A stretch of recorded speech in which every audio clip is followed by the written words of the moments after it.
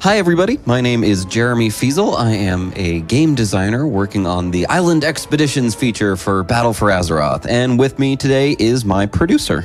Yes, hello, my name is Daniel Stahl, and I'm working with Jeremy on this wonderful feature that I have to say I'm really in love with.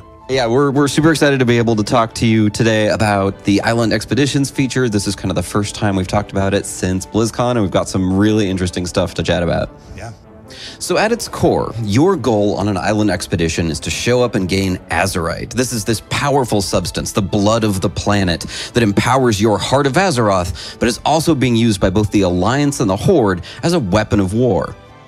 Players are going to gain Azerite from a variety of different sources. Everything from Azerite crystals of all different sizes growing up all over the place, to treasure chests where the denizens of the island have gathered up some of it for themselves. You might fight powerful rare spawns, rare elite chieftains of whatever the island's inhabitants happen to be. And that's one of the things that I think we were really trying to capture with Island Expeditions, was this feeling that you're exploring this uncharted land, that we're not just going to put all the sources of Azerite on your map from the start. In fact, you'll be limited in what you can see based on yourself and your party members' visibility, so you have to explore your way across the landscape a little bit. To me, that's what makes it feel like an expedition, because I'm not looking at my objective tracker saying, okay, let's do this, this, this. We have to talk. We have to decide as a team what's the right strategy for us. And another one of those layers that I think helps make this a fun adventure is that, unlike a lot of the spawning in WoW, nothing on islands is static. You might spawn up at a location, and sometimes there's a hosen fisherman there, and sometimes it's a giant clam, and sometimes it's a quest giver trapped in a cage that needs a key. We have these hundreds of locations all across the landscape, and tons of different things can show up there, ensuring that it's a completely different adventure every time that you go there. And so while you're on this expedition, you're going to be looking for sources of Azerite, but then an event's going to occur. Yeah, you might be traveling up a hill to get a chunk of Azerite, and then all of a sudden, the ground shakes underneath you, and Azerite springs up from a separate location on the island where it wasn't there before. Suddenly, you have to make a decision about whether or not you're going to run back there and grab the Azerite, or do you keep going the same direction you are? You're not the only ones that are after this Azerite. It's not just Horde and Alliance that are trying to get this stuff. There's other people, right? Yeah, tons of groups of creatures all across Azeroth are after this stuff. I mean, really, whoever has the most of it is going to have the most power. So you're going to find everything from the Naga to elemental lords will show up as you start gathering Azerite on the island and try to take it from you. And Daniel, you're not alone on the island. It's not just the Alliance there. There are Horde forces there as well. That's right. Well, depending on which faction you're playing, I'm playing the Horde, for example. And I look out, and there's another ship of the other faction, and these aren't players.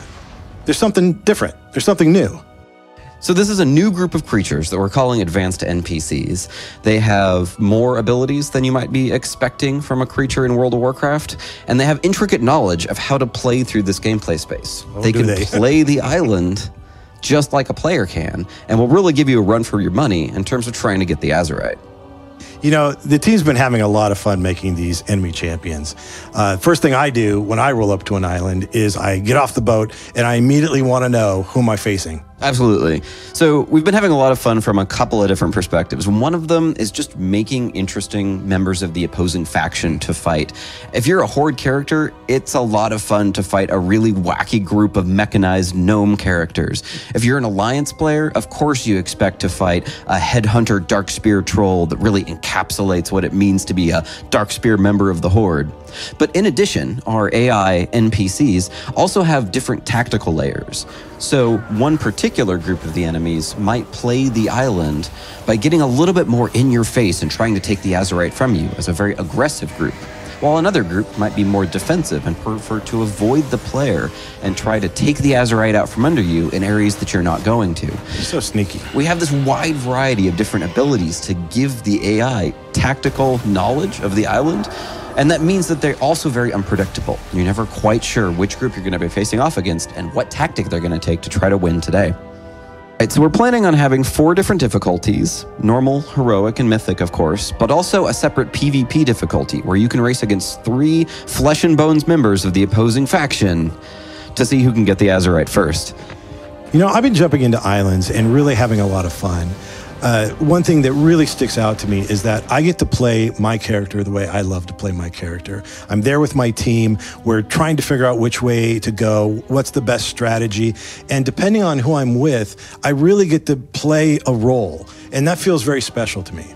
A lot of the creatures on the islands have been built with that idea in mind, that you have a set of tools in your toolbox as a player. You have interrupts, you have stuns. So we've created powerful elites that are maybe pretty difficult to take on your own.